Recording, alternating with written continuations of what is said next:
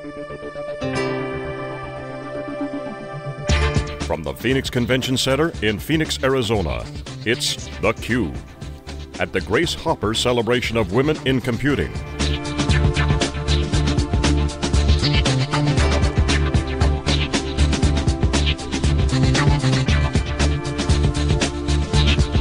Here is your host, Jeff Frick.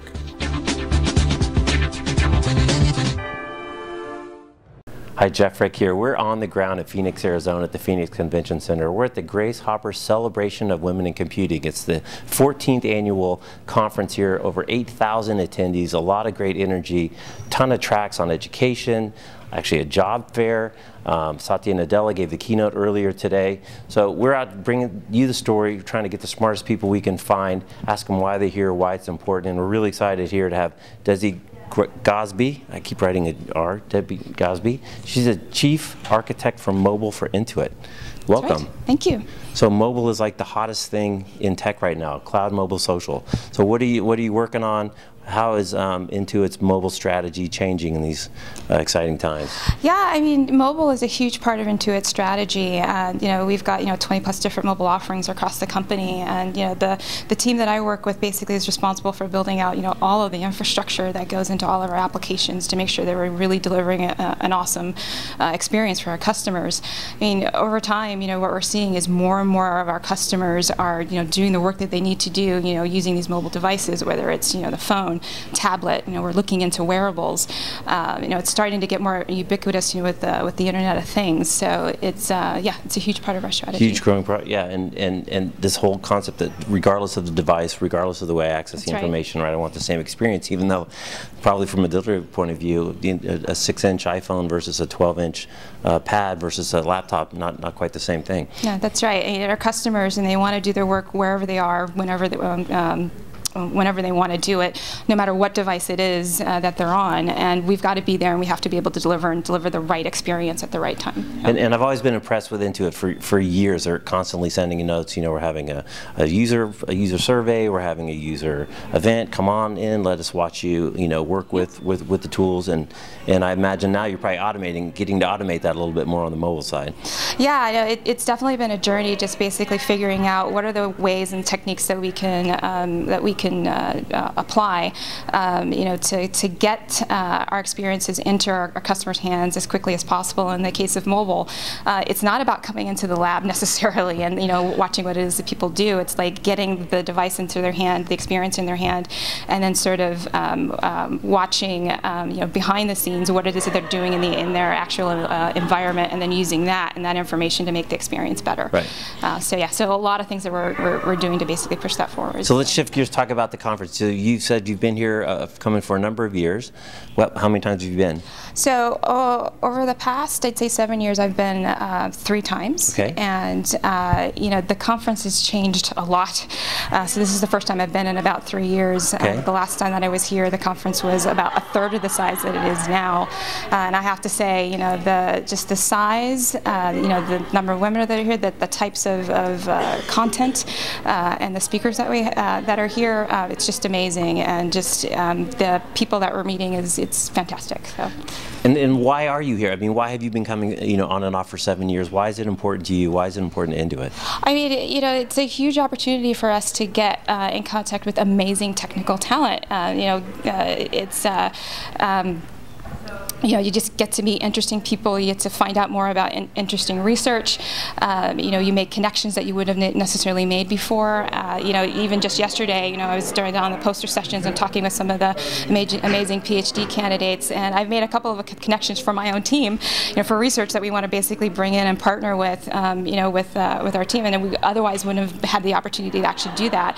And that's just going to make what it is that we do better. Right, so. right. Well, you're the second person that we've had on that have really said access to really top flight talent is really unmatched at this show, which is great. That's why we like to come out and learn what's going on, because we've never been here before, but we're said you guys got to be out there, so we're glad we're here. So let's shift gears a little bit and talk about your journey, because I think it's as we've explored a number of times, it's good for girls coming up, young women coming up, to have mentors, right? To see, oh, I can do that. This is a person that I want to, follow, emulate, etc. So, what can you share about your story, both in college and then also in your professional life, that is of relevance?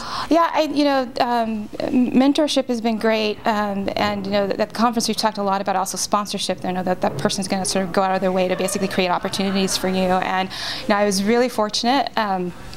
To basically in college, I actually started out in electrical engineering, but through the internships that I actually had, I had a really great mentor and sponsor who went to the same school that I did, who really took an interest and watched what it was that I did and said, hey, I really think that you should, spend more time, in computer science. You're good at it, okay. And, I think this is something that you could be successful at. And so, he was great at sort of coaching me, and helping me to sort of see, the different things that I could actually do. And then that translated, when I started to go into industry as well. I loved it. He was right. I really loved computer science and the things that I could do, the things that I create, the sort of immediacy of being able to, write some code and actually see it working, immediately and getting it into customers' hands, and, developed, the right sets of mentors and sponsors, and when I was at IBM, and they've been, when I was at IBM, they were great at basically, helping me just sort of realize my potential, pushing me, where I needed to go, and that's translated all the way, to Intuit as well. We have a great CTO, Taylor Stansberry, who is, was the reason I am the actual chief architect for mobile at Intuit, and Cheryl, I know, my boss, who has been a great sponsor as well. So you touched on something very interesting there. You talked about kind of the creative feedback loop that you get when you write some code and you see what you did. And I don't know if people that aren't involved in technology really understand kind of this mystery of code, but in fact it's a vehicle for creation. I wonder if you can share kind of what that feels like when you're able to execute on an idea and put it into play and then actually see it. Yeah, it's amazing, and I've talked about this before, where the part of the reason why I'm an engineer is that if I can see it, if I can think it, I can dream it, I can do it. I know that especially now, given that it's so cheap to basically do computing, the tools are almost a commodity in many cases.